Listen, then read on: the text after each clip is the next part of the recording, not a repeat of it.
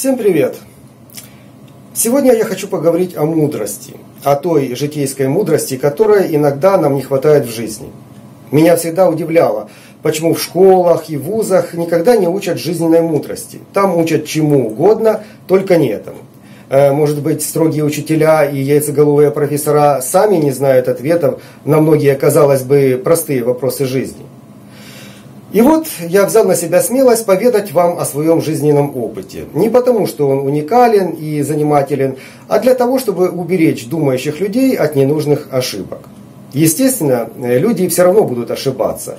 Им кажется, что они вполне управляют своим разумом и эмоциями, но разумно поступают далеко не всегда. Почему? Потому что прежде всего нами двигают инстинкты. На втором месте по силе воздействия на поступки находятся врожденные черты характера. А на третьем месте привитые семьей и обществом верные и не всегда верные представления о том, как должен поступать человек в той или иной ситуации. Многие из нас боятся осуждения, общественного порицания и даже не отдают себе в этом отчет. О какой же свободе выбора можно говорить при этом? Инстинктивная агрессивность человека, заложенная природой, постоянно борется с принятыми в обществе нормами поведения. Так что же выбрать, эгоизм или коллективизм? Очень многим людям мешает жить иллюзии, вера в сказки со счастливым концом. Я попытаюсь избавить вас от иллюзий.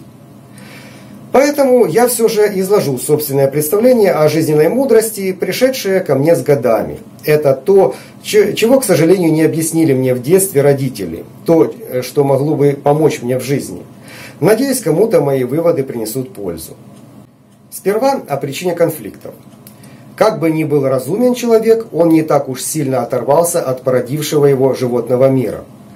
Основной закон природы – выживание. Выживает тот, кто сильнее, агрессивнее или хитрее. В обезьяньих стаях многих видов очень часто возникают драки, то есть конфликты, позволяющие создать четкую иерархию группы, чтобы выявить, кто главнее, кому достанутся самки и лучшая еда. Мы такие же обезьяны, лишь умнее. Поэтому на всех уровнях, в семье, в детской дворовой группе, в спортивной команде, в рабочем коллективе, в подразделениях армии у нас проявляется агрессивность, чтобы занять доминирующее положение. У многих это происходит неосознанно. Мы вроде бы и не хотим конфликтовать, но это происходит само собой. То есть конфликты неизбежны. Увы, они всегда были и никуда не денутся. В каждой группе людей есть формальный и неформальный лидер. К большинству конфликтов приводит неосознанный посыл проверить, ослабел ли лидер и можно ли его свергнуть. Конечная причина всех конфликтов – это стремление создать лучшие условия для личного процветания. А выборы – это узаконенная возможность занять доминирующее положение, избежав серьезных общественных конфликтов. Но поскольку очень многие лидеры стремятся достичь приоритетного положения, потому во многих странах и возникает политическая нестабильность. Войны – это попытка уже всей страны достичь доминирования или избавиться от угнетения другой доминирующей страны. Теперь о смысле жизни. Смысл жизни прост. Он состоит в том, чтобы жить.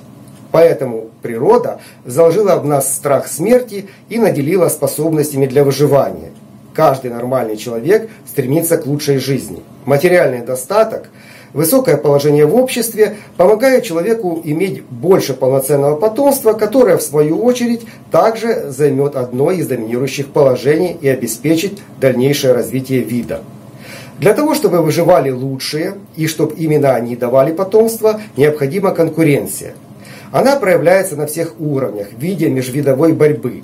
Семейные и рабочие конфликты, политика, войны – все это различные проявления межвидовой борьбы. Конфликты, казалось бы, приводят к непродуктивному расходу энергии, но лишь это в конечном итоге приводит к развитию. Поскольку человек стал самым жизнеспособным видом на Земле, основным содержанием жизни отдельных особей стала борьба с себе подобными. Эта борьба нам жизненно необходима, ведь выживать должны самые приспособленные, умные, ловкие, сильные. А без борьбы человечество обречено на вымирание. Если человечество настолько обленится, что возложит всю производственную деятельность исключительно на роботов, оно обречено. Отсутствие стремлений к лидерству, которое сопровождается постоянной борьбой, это путь к деградации. А теперь о морали, законе и религии.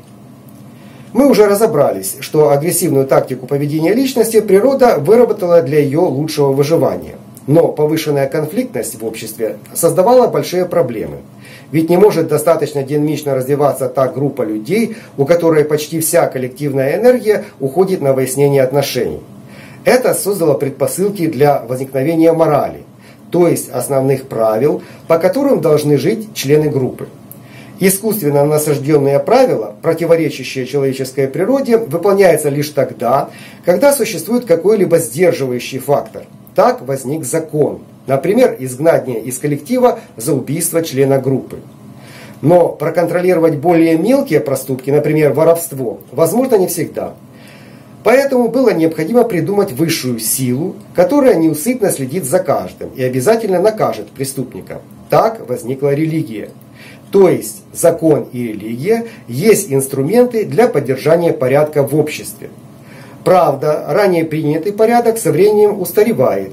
Если в ранних человеческих сообществах с низким уровнем материальных ресурсов было нормально, то есть морально, есть более слабых, стариков, детей, собак, то в поздних сообществах это категорически воспрещалось. Материальный достаток группы позволял уже ей проявлять подобное милосердие.